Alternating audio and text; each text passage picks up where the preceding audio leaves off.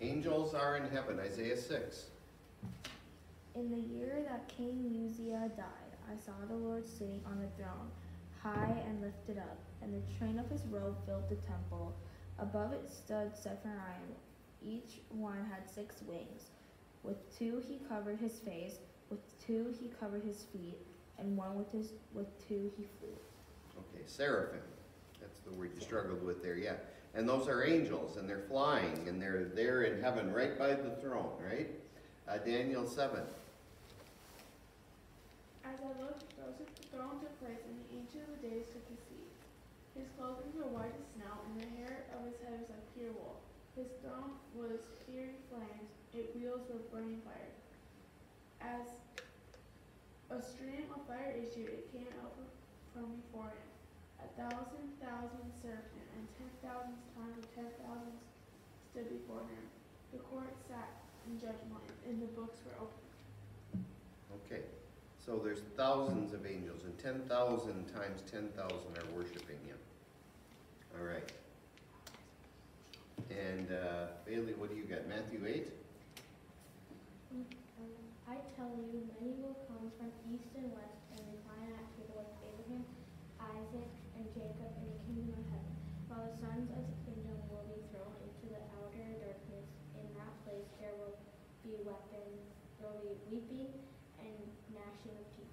Okay, so the saints of the past, Abraham, Isaac, Jacob, they'll be there at the table eating, and we'll go and eat with them.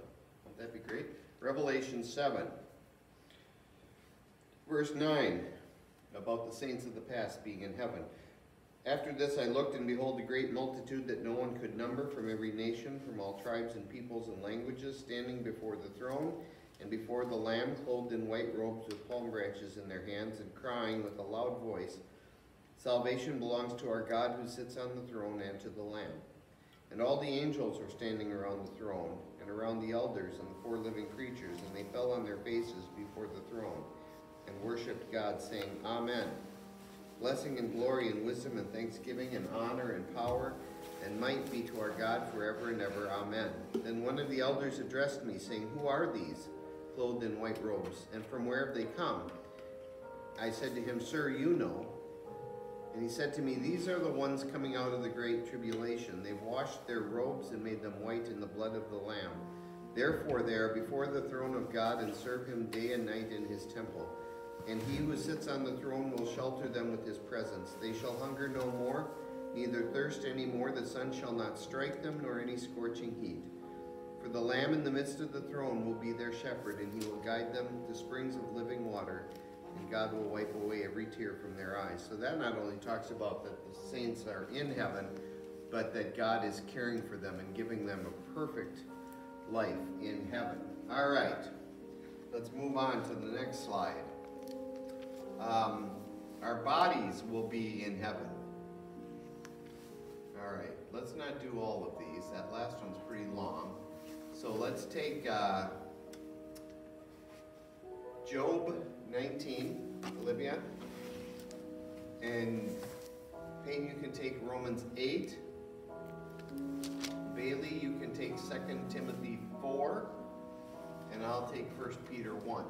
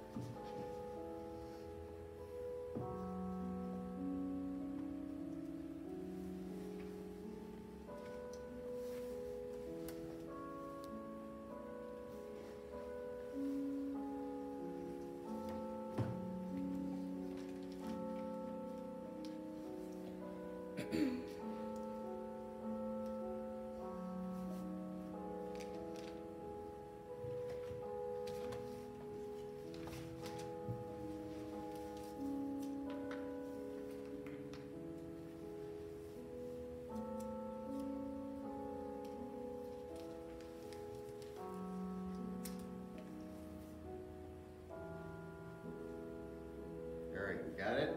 Yep. Job 19. our bodies will be in heaven. Go ahead. For I know that my Redeemer lives, and he shall stand at last on the earth.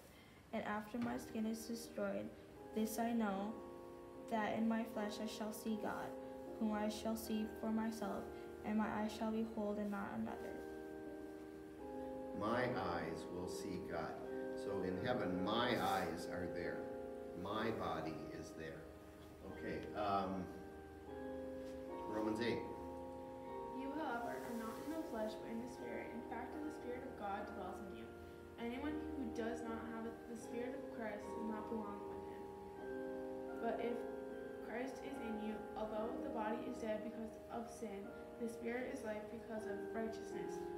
If the Spirit of God, who raised Jesus from the dead, dwells in you, he who raised Christ Jesus from the dead will also give life to the mortal bodies through his Spirit who dwells in you. Okay, so your body will come to life through the Spirit of God. Okay, there's no sin or evil in heaven. 2 Timothy 4. For I am already being poured. Poured. For I am already being poured out as a drink offering, and the time of departure has come. I have fought the good fight. I have finished the race. I have kept the faith. Henceforth there is laid up for me the crown of righteousness, which the Lord, the righteousness judge, will award to me on that day, and not only to me, but also to all who have loved him. Okay. He's going to give us a crown of righteousness. And of course, righteousness means holiness, right? There's no sin or evil, so we will have his holiness, his crown of righteousness. And then I'm going to take 1 Peter 1, 3 through 5. Blessed be the God and Father of our Lord Jesus Christ. According to his great mercy, he's caused us to be born again to a living hope through the resurrection of Jesus Christ from the dead, to inheritance that is imperishable, undefiled, and unfading, kept in heaven for you. Okay, so our inheritance in heaven is imperishable, undefiled, unfading. No sin or evil in heaven. Okay, and the last one, faith in Jesus Christ is the only way to heaven. John 14, 5 and 6. John 3:16. Acts 16, 19 through 29 through 31. Would it be possible to find out if I know it? No. You just have to get it right. The Gospel of the Volume. Now you sent your turn.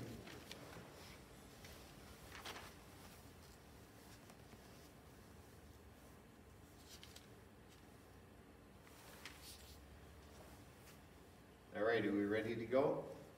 All right, John 14, 5 and 6. Thomas said to him, Lord, we do not know where you are going, and how can we know the way? Jesus said to him, I am the way, the truth, and the life. No one comes to the Father except through me. Yeah, the only way to get to heaven is through Jesus Christ. John 3:16. Go ahead, you're going to say it without reading it. For God so loved the world, he gave his one and only Son. Whoever believed in him shall not perish but have eternal life. Okay, so whoever believes in Jesus will not perish but have eternal life in heaven, right? Okay, Acts 16. And the jailer called for lights and rushed in and trembling with fear, he fell down before Paul and Silas. Then he brought them out and said, Sirs, what must I do to be saved? And they said, believe in the Lord Jesus, and you will be saved, you and your household. All right, believe in the Lord and you will be saved. Jesus Christ is the only way to heaven. What? So, Jesus, God, the Holy Spirit, they're all kind of like, for some people, like one person, right? There are three persons, one God. So 3 people, one God. Because, I don't know, in school people keep on saying, like, Yeah. there's 3 different gods. There's not just one or whatever. I'm like, No, and it's hard to understand. People get confused about it. But the way the Bible teaches it is there's one God, but that God is 3 persons. Father, Son, and Holy Spirit. We don't try to understand it. We just do the best we can. Yeah, because people in our math class was like, oh, there's 3 gods. How? like, if we, like, ask them, how is there three gods if there's one person that created everything? And you weren't doing your math? You were talking about this? Yeah. Okay. I'm not doesn't care what we do. Anyway, yeah, and I mean, that's the Trinity, and it's clearly taught in Scripture, but it's not easy to understand. In fact, I would say it's impossible to understand. But it is clearly taught that there's one God, and that God is Father, Son, and Holy Spirit. You just have to accept that based on faith. Okay, so next slide, please, Pastor Kleppy. There we go. Magical. Hmm? It was magical. It was. And you see what we're going to talk about now is hell. There is a heaven. There is a hell. If you believe in Jesus Christ, you go to heaven. If you don't, you go to hell. So let's take a look at hell. Hell is a place of destruction for both body and soul. Matthew 10:28, Olivia. Hell is compared to fire. Matthew 5:21-22, Peyton. Matthew 18:9, Bailey. And I've got the last two.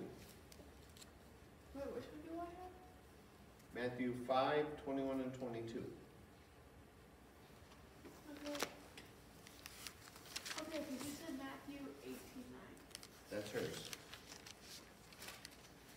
Oh, I got the names confuzzled. That's Bailey's. That's okay. It's very confusing, isn't it? Do you know which one you have? Yeah, sure. She knows.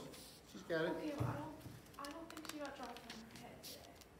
Yeah, well, I'm sure she's been dropped on her head. I know her parents. I'm quite sure as a baby she was dropped on her head several times. So have I. Yeah. But All right. sorry.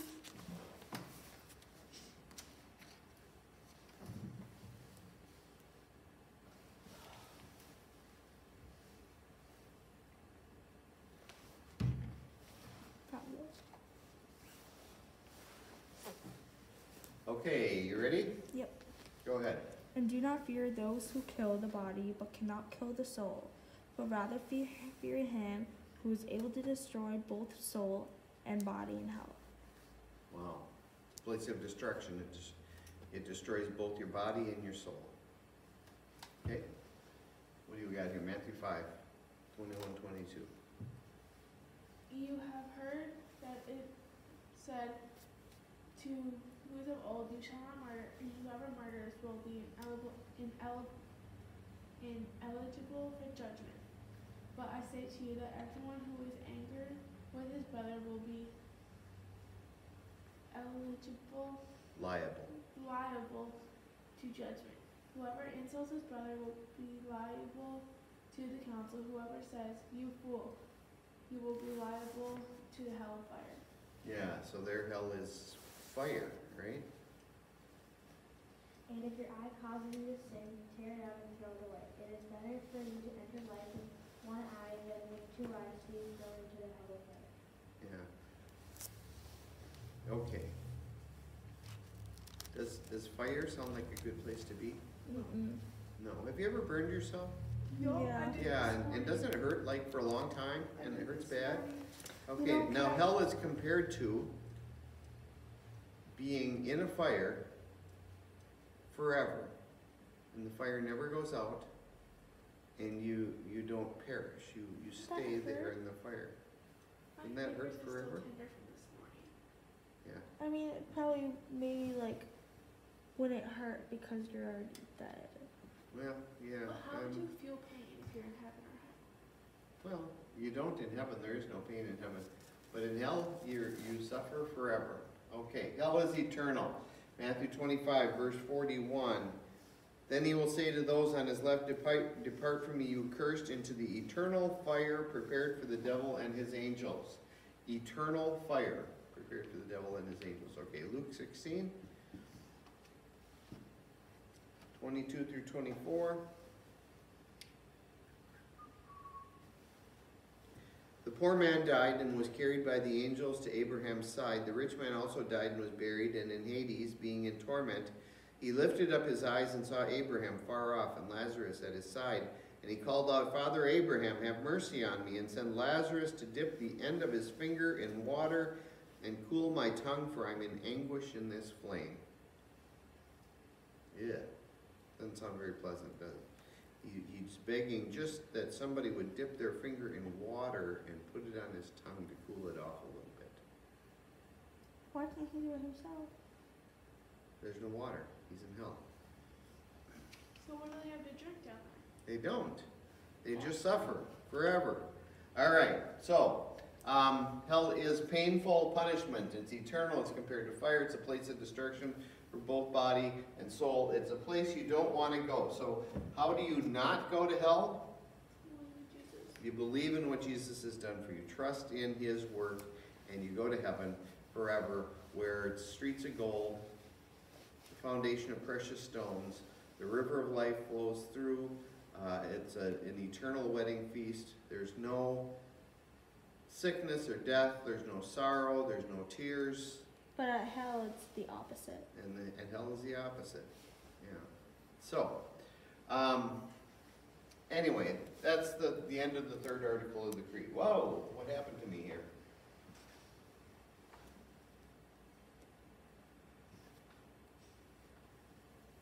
I bumped my keyboard here.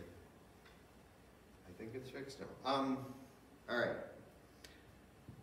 So, any questions on any of the Creed?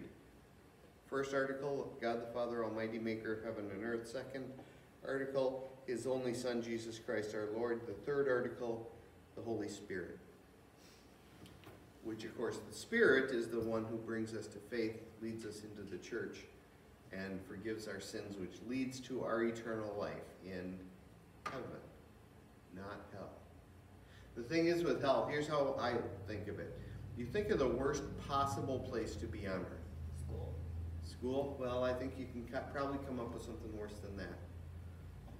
How about By a clown. a Russian prison?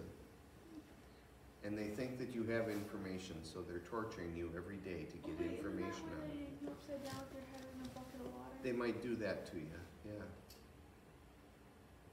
Yeah, that might be the worst place in the world. Or, way up north, outside, with no clothes on, being sprayed by a hose. I get cold in my jacket up there. Yeah.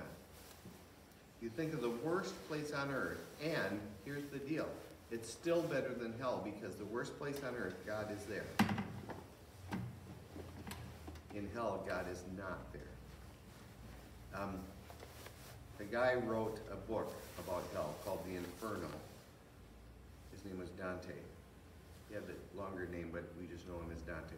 Anyway, he put, as you enter into hell, there was a sign over the entrance, and the sign said, "Abandon hope, all who enter here."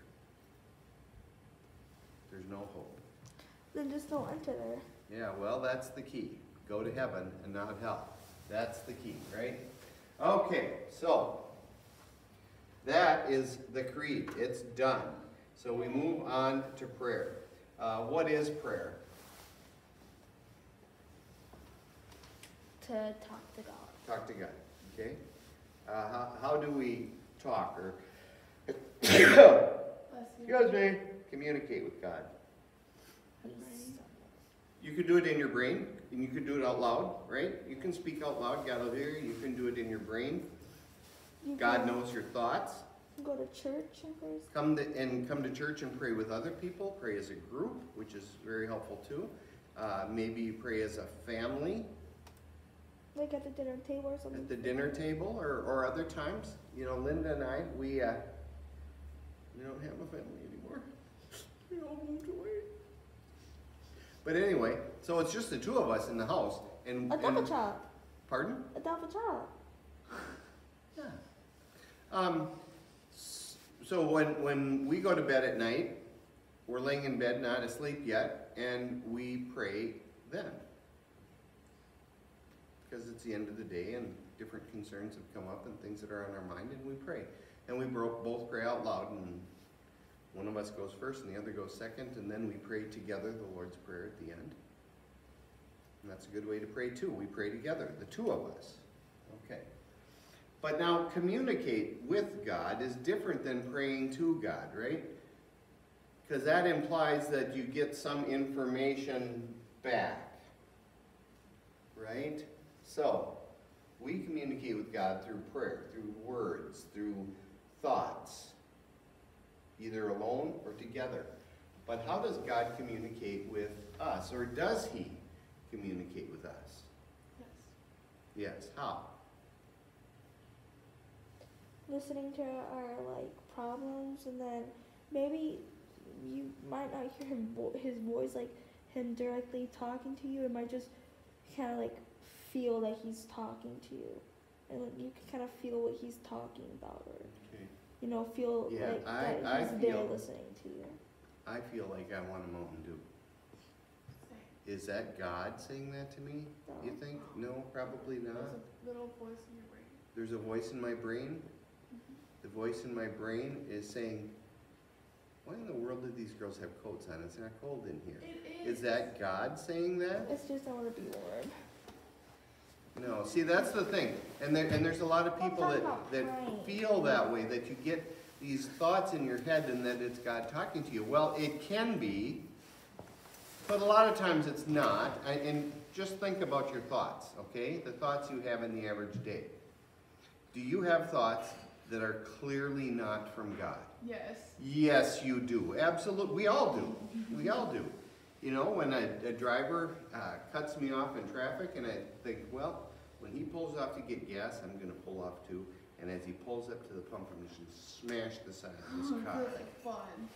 Is that God? No. No, that's me. It's angry. That's me, because I'm angry and I'm sinful.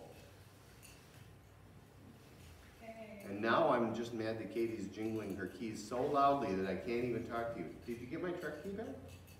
No, they won't give it to me. You have to go get it. I have to go Yeah. get it. Wow. Interesting. Okay. It's not far. It's just down at A&W. But anyway, so that's a challenge. You have thoughts. You have dreams maybe. And you think, oh, God's talking to me. You know, I have a brother-in-law that he would say this to me all the time. Yeah, well, God said to me, yeah.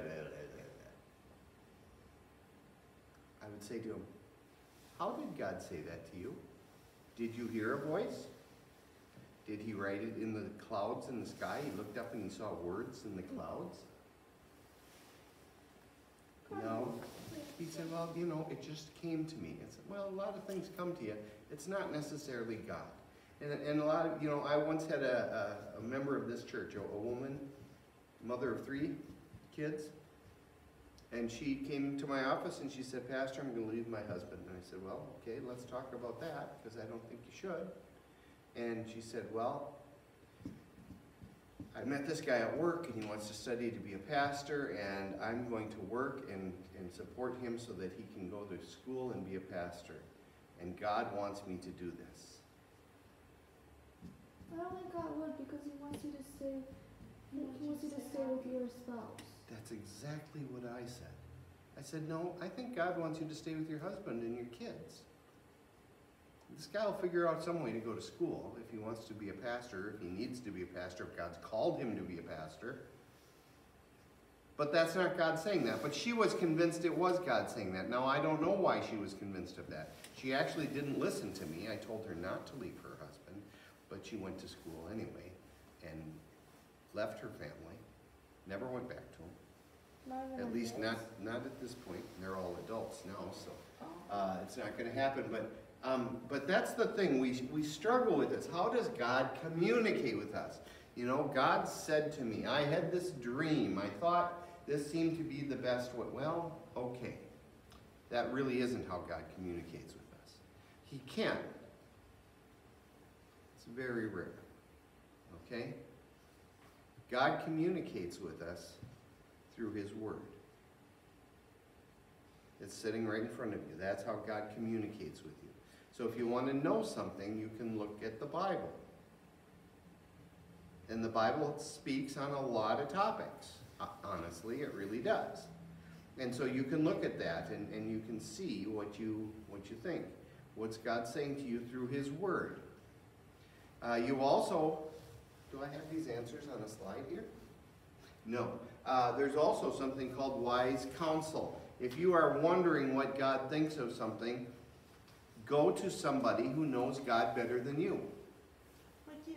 Like me, like your parent, or a grandparent, or somebody in church that you know, or just a neighbor who really has read the Bible and knows what they're talking about. Go to them, talk to them.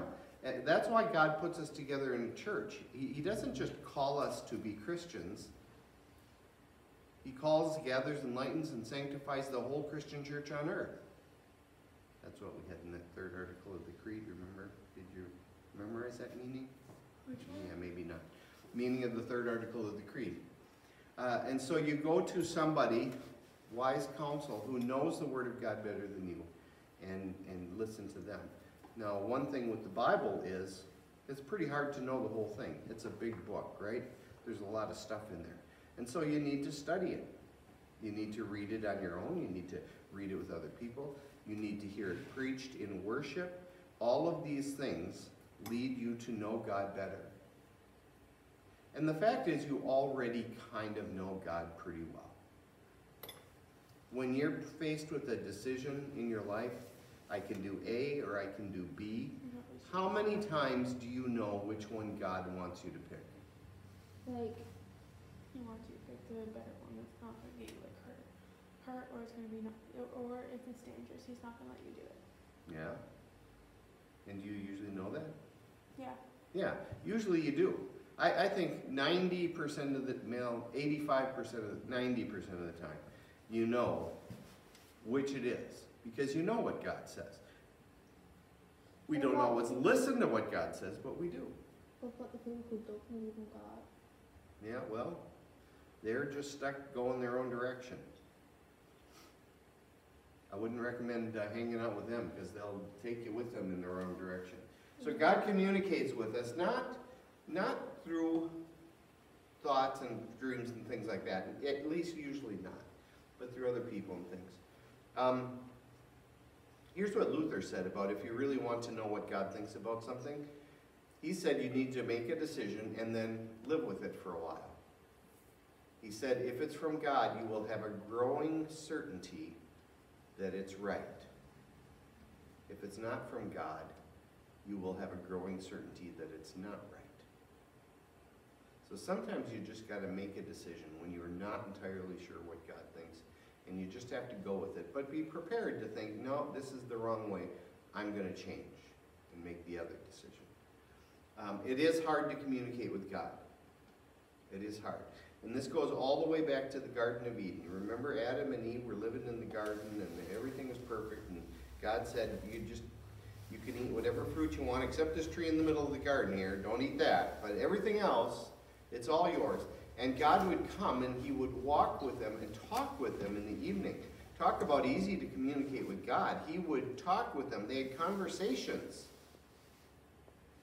But then when they did eat from the tree that he told not to eat from, in the middle of the garden, the tree of the knowledge of good and evil, when they ate that, they didn't walk and talk with God anymore. They hid from him because they were sinners. And God kicked them out of the garden because they were sinners.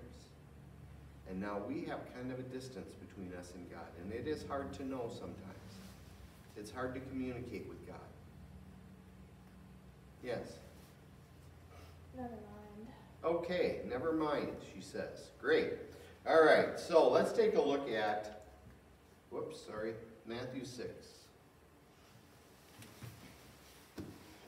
Somebody stole my nice Bible, by the way, and I'm a little frustrated with that. Someone stole it? Well, it was right up here, and it's not there anymore. When? It was here last week when we had class. Oh, because I know that you let me borrow a book of yours. Uh-oh. But that was in the beginning of Did you church. put it Yeah, in no, there? this is not coming. Maybe somebody put it in there. I'm not going to look for it right now. So where are we at here? Matthew 6? Okay, I'm at Matthew 17. That's close. Matthew 3, that's closer yet.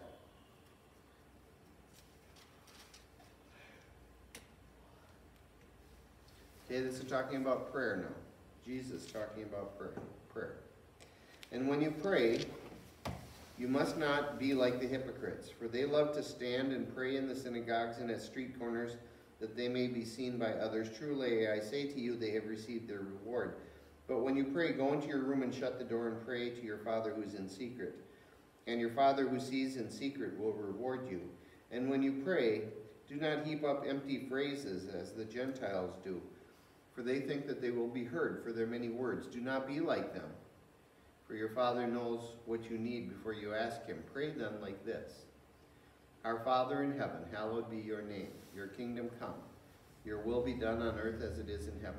Give us this day our daily bread, and forgive us our debts, as we also have forgiven our debtors. And lead us not into temptation, but deliver us from evil. That's the whole thing there. Did that last part sound familiar to you? Yeah, that's the Lord's Prayer. We have it a little different because it's kind of been passed down through the ages in the church, and so we use the word trespasses rather than debts. Debts is probably a better word, actually, but that's what we use. That's our tradition, so we use it. And we added on to the end, for thine is the kingdom and the power and the glory forever and ever. Amen. Which actually is in some of the translations of Scripture. It depends on which Greek text you use. But there's some stuff about prayer. You're not praying for other people to see you. You're praying for God to hear you. You're not praying to use a lot of big words and a lot of words, but your Father knows what you need before you ask him. So just say what's on your mind. Just say it.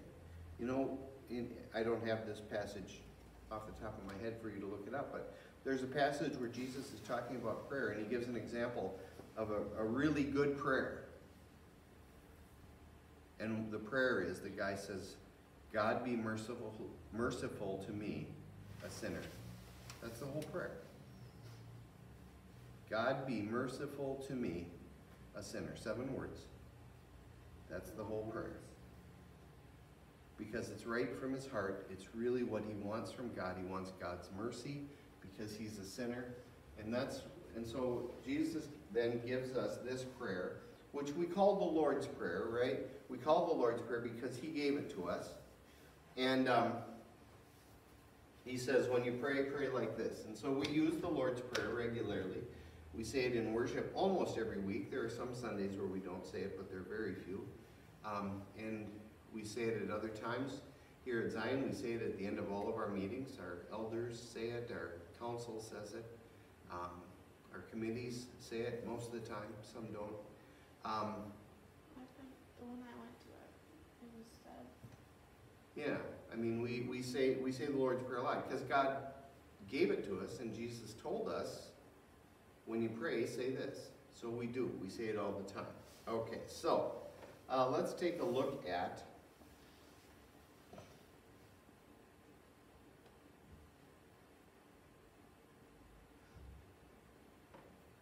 the Lord's Prayer. The introduction, we call this line the introduction because it's the first line. What is, our Father who art in heaven, what does this mean? Now this is the part of the catechism, and you could look this up if you want, but it'll all show up on the screen here. This is the Lord's Prayer from the small catechism, which I didn't make you memorize the meanings. I just had you memorize the prayer. So these meanings won't look familiar to you, but that is what's in the small catechism. That's where I got this from, okay? Our Father who art in heaven, what does this mean? With these words, God tenderly invites us to believe that he is our true Father and that we are his true children, so that with all boldness and confidence we may ask him as dear children ask their dear Father. Okay? So Jesus tells us that he's our Father, so go ahead and ask him, just like you would ask your father for something. Now, I do think that Luther, in his meaning there, kind of missed something. And here's what he missed. You see, back in Luther's day, everybody was afraid of God. You remember the storm when he was caught in the storm and if I survive, I'll become a monk, all this stuff. Because that's how everybody thought. They thought that God was out to get them, was punishing them, wanted to kill them. And so he's encouraging them to think of God as their Father. So you can talk to him. Now, here's what he missed, because we live in a society where people don't have that kind of a fear of God, right? I think the problem much more in our society is people think nothing of God. It's no big deal. I'm not afraid of him. They kind of maybe think of him as a brother or a rich uncle or something. The dad. Their dad, yeah. Their heavenly dad. And so, because Luther focuses on his meaning on this part of it, our Father, but Jesus also said, who art in heaven. So we want to think of him as our Father, somebody we can go to and ask. But when you go to him and ask for things, remember that he's in heaven, seated on his judgment throne. And he can give you what you ask for, or he can strike you dead with a bolt of lightning, whichever he chooses. You have no say in the matter. Okay? So, it's in part exactly what Luther says in his meaning. You know, you tenderly ask your Father for something and he responds positively because he's your Father, but also he's the judge of the world. So when you go to him in prayer, in the Lord's Prayer, recognize that he is still God and you're not. That was my pocket making that noise, by the way. Can I see who it is? Over there. Who is it? Oh, no, I can't see.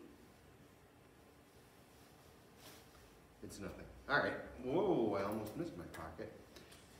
How dare you? Okay, so any questions on that, the introduction? Okay. Then we have these petitions. A petition is when you ask for something. And so the Lord's Prayer asks for things. There are 7 petitions, things that we ask God for. Okay? So, the first petition, hallowed be thy name. What does this mean? You know what hallowed means? The word hallowed means holy or like set apart as something special. Okay? Like if you go to a Taylor Swift concert. You like Taylor Swift? No? Who do we like? Garth Travis Brooks? Scott. Who? Travis Scott. Travis Scott. Don't know him. Do you know Travis Scott? No, me neither. Garth Brooks. Garth Brooks? Okay, think of whoever you want to go to their Morgan concert Wallen? because they're just Yes. this fantastic person. And when you go to their concert, they reach out and you get to shake their hand. They're right here, you shake their hand. Are we crazy? And then you decide at that point, I'm never washing this hand because it touched Travis Scott. I'd rather be my left than my right. Okay, then reach out with your left. Okay. Now, probably that's not going to happen because eventually you're going to wash that hand. But you know, sometimes like maybe a famous guitar player threw you his pick.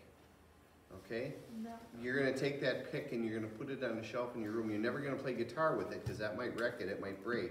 But you're just going to save that pick forever. You know, it's like a baseball. You ever see The Sandlot, the movie The Sandlot?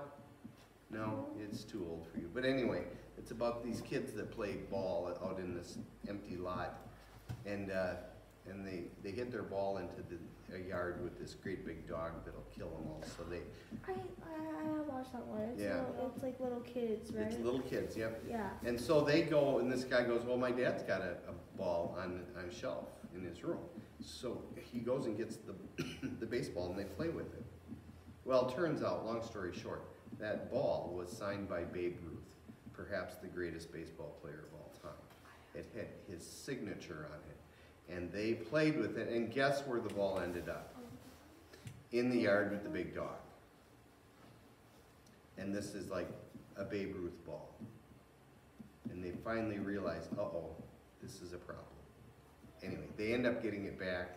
It's a long thing. But anyway, because that's that kind of a ball, it's been signed by Babe Ruth. You're not going to play baseball with that. You're going to put it on a shelf and look at it, right? If a guy hits a hole-in-one in golf, you take that ball and you put it on the shelf, and you never golf with that ball again because that's a special ball.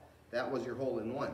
Okay, that's what hallowed means. It's set aside for something special. It's holy. It's precious. Okay? And this says that's what God's name is to us. It's holy and precious and set apart for something special. Don't use it for other stuff. Okay? That's what the commandment would say. Okay, what does this mean? God's name is certainly holy in itself, but we pray in this petition that it may be kept holy among us also. Certainly God's name is holy, but we're asking that we would keep it holy. We would. I would. Okay? How is God's name kept holy? God's name is kept holy when the Word of God is taught in its truth and purity, and we as the children of God also lead holy lives according to it. Help us to do this, dear Father in heaven. But anyone who teaches or lives contrary to God's Word profanes the name of God among us. Protect us from this Heavenly Father. So you follow it. You live your life according to the Word of God, and that keeps His name holy. You don't, and that profanes it, turns God's name into profanity. That's what profanes means. Okay, so, you know, and here's the way I look at it. Okay, I'm a pastor, you're not. But, you know, maybe some people know you're a Christian. Maybe some people know that you go to Zion Lutheran Church. Okay, so if you're acting up in school and you're picking on somebody, calling them names, locking them in a locker. You ever lock anybody in a locker? No, because my locker is broken. Okay. I never locked anybody in a locker either. One time a kid tried to lock me in a locker, and I punched him in the face. Sorry I did, but he didn't lock me in the locker. Anyway. Were you taller than most people, or? Well, at times. I mean, I was this tall when I was in 9th grade. And in 9th grade at this tall, I was taller than most people. And I was pretty strong. I'd played a lot of sports, and I was pretty strong, and nobody messed with me. Then, when we got to high school, everybody else kept growing, and I didn't. I kind of stopped. So, but anyway, I didn't get picked on a whole lot. There were a couple of kids that tried some things, and I just stopped it, and that was the end of it. But anyway, but if people see you doing something like that, something bad, cheating on a test, calling people names, spreading rumors about people, stealing somebody's lunch money, they might think that's how people from Zion Lutheran Church are. They steal people's money. They spread rumors about people. They tell lies. Well, you don't want that to happen, right? I used to tell my kids, when you go to a game at the school or some kind of activity at the school, don't wear a shirt that has your name on the back, because I don't want them to know that you're kleppies, in case you do something bad. Mm-hmm. But if people know that you're a Christian, you represent God. So you keep His name holy by acting in ways that are pure and holy, by speaking in ways that are pure and holy. And when you don't do that, then you are not keeping God's name holy. So what we're praying here is that God's name would be kept holy everywhere by everybody. But especially we're praying here that God would help us to keep His name holy. When I pray that in the prayer, I'm praying that God would help me to behave according to His Word so that His name is seen as holy when people look at my life. Okay?